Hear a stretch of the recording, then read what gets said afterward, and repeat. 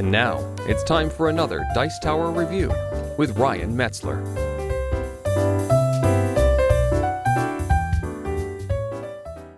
Hey everyone, it's Ryan Metzler here, and today we're going to be taking a look at a game from Les Scorpion Masque called Quebec. This is a 2 to 5 player game.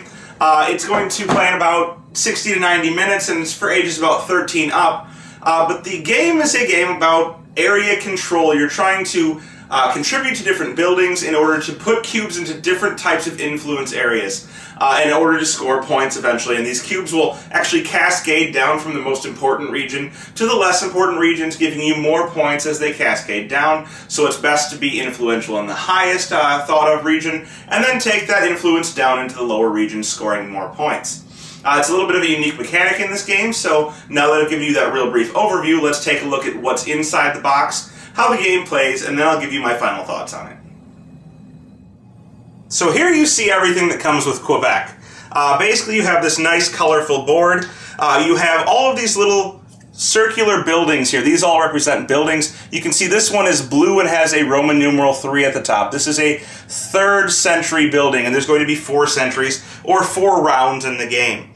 The game is going to focus on building these different buildings during the appropriate eras. All of the 1st century buildings have these blue discs on them to note which ones are from the 1st century, and getting cubes, your workers, into different areas of influence. You have religious, political, economic, and culture areas of influence, one of which will be most important in each of the different centuries. Each player also has a set of cubes, which will be their workers. They'll start with 3 active workers, which is on this hand card, and a pool of basically reserve workers, which they can get into their active zone, and 1 pawn, which represents their architect, which is going to allow them to control different buildings on the board. And control of buildings will be important for getting kind of a area that you have built maximally that will score you bonus points at the end of the game. There's also going to be some leader cards. They look like this. These are only included in the slightly more advanced version of the game, not in the family version. But as an action on your turn, you'll be able to take one of these in order to get some type of special bonus for the remainder of the round. On a player's turn, they're going to be able to do one of 4 things, and they're going to go in turn order accomplishing these things until one of these centuries ends, and then there'll be a scoring phase. Centuries will end when one player is no longer able to move their architect from one building to another. One of these buildings that still has a blue disc on it. So essentially once all the blue discs are gone and somebody tries to take a move architect action, the round is going to end and you're going to proceed to scoring. Now, on a player's turn, as I said, they can do one of 4 things.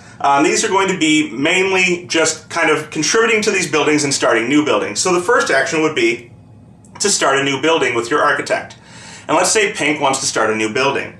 When they do so, they're going to take their worker, they'll place it out onto one of the buildings that has the blue discs on it. So in the first age it's going to be the 1 buildings, but in the second it would be the 2s, the 3rd, 3s, and so forth. And they would place it out there. Let's say they place it on this yellow one, take the blue disc off, and then they're going to be able to activate 3 of their workers, moving them from the reserve supply onto their card, having them activated. So now they have more workers to contribute to the board.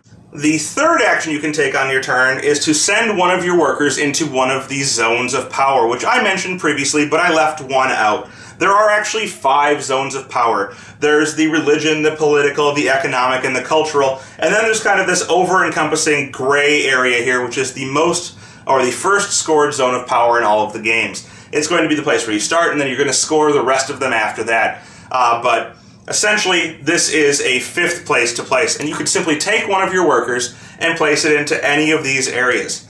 Now this is going to be a rare scenario because most of the time it's better to place your workers out on the board because you can place more of them, as I showed you previously, and then later they'll get distributed in here. But if you're really fighting for control of one of these regions, you may want to place a worker directly in there to break a tie.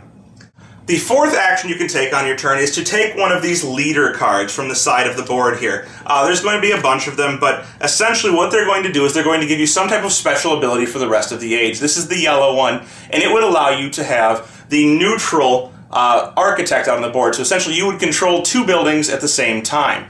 And that would let you essentially get more of a area of control for that extra scoring at the end of game that I mentioned. But when you take one of these, you're simply going to basically skip the rest of your turn and take one of these cards and put it in front of you. Now it's better to wait longer, which means you may not get the leader that you want, because each time somebody takes a card, they're going to activate a number of workers equal to the number of leaders already taken. So in this case, none have been taken. If I take one, I'm not going to get to activate any workers. But if I were the third person, meaning the 2 cards had already been taken, I would activate 2 of my workers and put them on my card and take my leader. So it's better to wait longer, but you may not get what you need.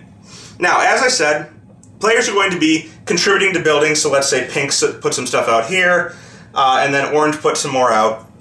And they finish this building, but it doesn't flip yet. It will flip when pink moves away. So once they take a start a new building action, when on a player's turn they want to move their architect, whether or not the building is full of cubes, so this situation could be that these 2 spots are full and the third one is not, they can simply move their architect to a new building that has not yet been started, one with a blue disc, take all of the cubes from the building they just completed and put them onto the appropriate area of influence, flip over the building, and get 3 new cubes onto their board. Additionally, they're going to place out one of their markers, these little markers that I showed you earlier, like this, with the stars on them. This one says 1, on the other side it says 6, but the important part is the number of stars on it. You're going to want to place one with a number of stars equal to the number of contributed spots on the building you just finished. So, for example, that building had 2 spots contributed to it. You'll want to put out one of the 2-star spots. So this would go onto the appropriate building, marking that it had 2 contributions when it was done. At the end of the game, these will contribute bonus victory points to your score.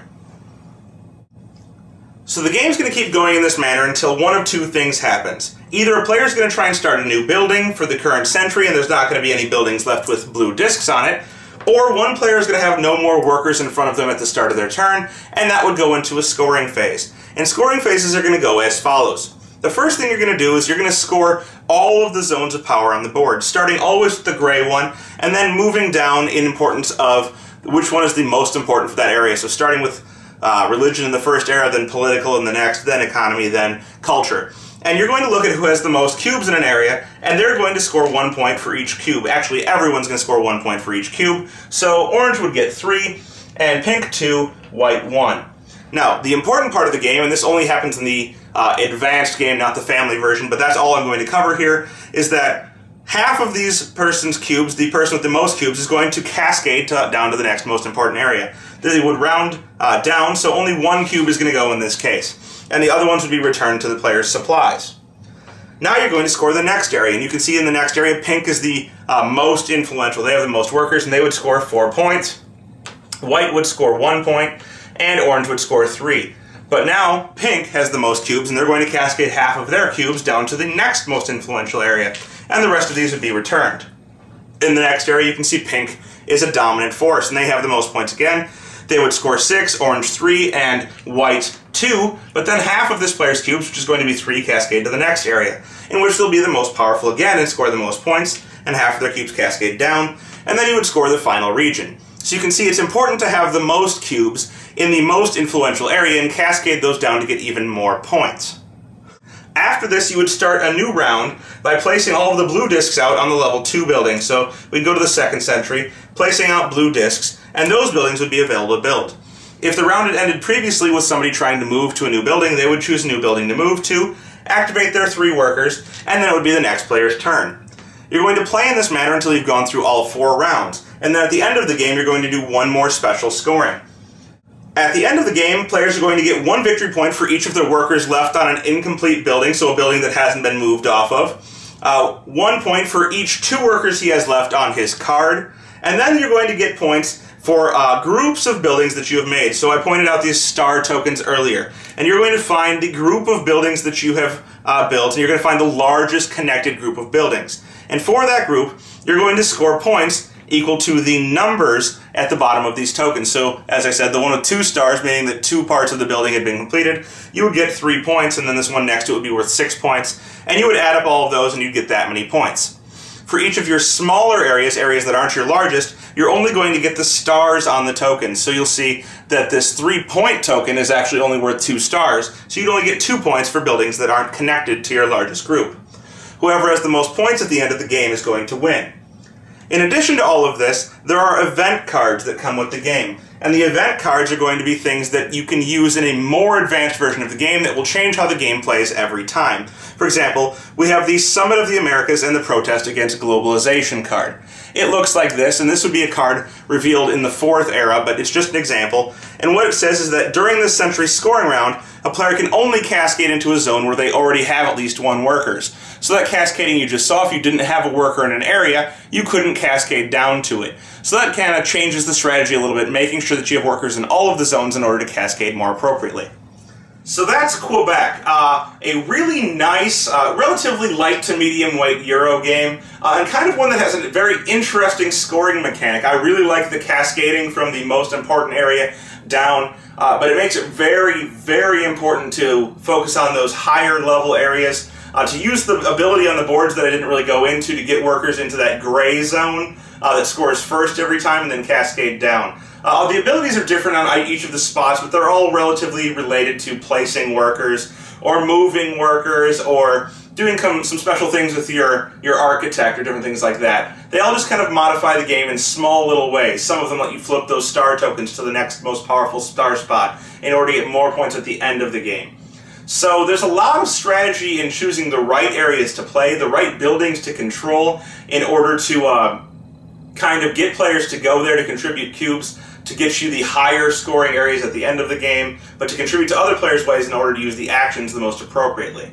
So I'd say that Quebec is a very nice, very well-designed and very interesting Euro game, especially for those players out there who kind of like new ideas in their games, different little quirks to games to try and explore, and just kind of looking for something new to add to their collection. Thanks for joining us today. For more written, audio, and video reviews, as well as the #1 board game podcast, check out the website at www.thedicetower.com. Until then, this is Eric Summerer, and you've been watching The Dice Tower.